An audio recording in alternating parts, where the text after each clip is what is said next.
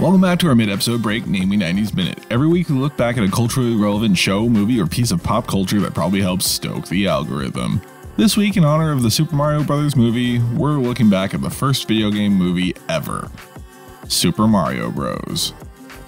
Super Mario Bros. Is a 1993 fantasy-adventure film based on Nintendo's Super Mario video game franchise, starring Smee from Hook, Sid the Sloth from Ice Age, Billy from Easy Rider, Krista from Ferngully: The Last Rainforest, Hugo Baker from Secession, and Mrs. Dursley from the Harry Potter franchise. Mario and Luigi Mario live on Earth, but there's a parallel dimension where dinosaurs have evolved into humanoids, where Princess Daisy comes from, and was left as an orphan on Earth 20-something years ago. Little orphan Daisy, now an NYU archaeology student who found dinosaur bones under the Brooklyn Bridge, where a rival plumbing company to the Mario Bros. Is trying to build a new building, meets Luigi and gets taken on a double date with his brother and his brother's random girlfriend Daniela, because Pauline was right there in the lore, but no, they went with Daniela from Brooklyn. Daisy gets kidnapped by Iggy and Spike, but not before giving her MacGuffin to Luigi, who chases after her across dimensions with his brother. In the new world of Dino Hatton, the dinosaur world's equivalent of Manhattan, very clever, they meet Bertha, who steals the gem, then go on a quest to get it back before getting back to saving Daisy. Meanwhile, Iggy and Spike have stolen a bunch of women from Brooklyn, including not Pauline, and they all band together with Daisy to escape when the Mario Bros. Come crashing in. Also, Daisy's dad, the king, has been turned into a fungus that is spread throughout Dino Hatton, and King Koopa is ruling over the city and wants to merge the worlds together. Also, Koopa's girlfriend is jealous of Daisy and tries to kill her. Also,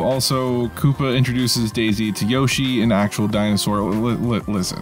This film is a mess, and I'm just gonna skip to the end. They manage to escape Koopa's castle, or skyscraper, or whatever. Then Mario and Koopa have a battle in the middle of the single street in Dino Hatton that we see constantly, while Luigi and Daisy hunt down Koopa's girlfriend who stole the MacGuffin to try to merge the universes together. And she dies doing that, but Daisy has the power to do it, so she does it. Bowser turns into slime and Mario wins and saves the day. Mario and Luigi Mario return to their home world, but Daisy stays behind in hers, only to show up 3 weeks later Back to the Future style to set up the sequel. That never happened.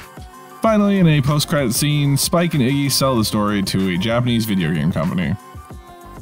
And that's Super Mario Bros. In a Name Me 90s Minute. More or less.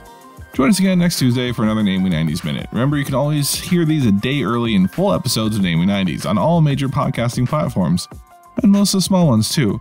Please subscribe and do all the other YouTube things, bell ringing, share, like, subscribes, that sort of stuff, and we'll catch you next time.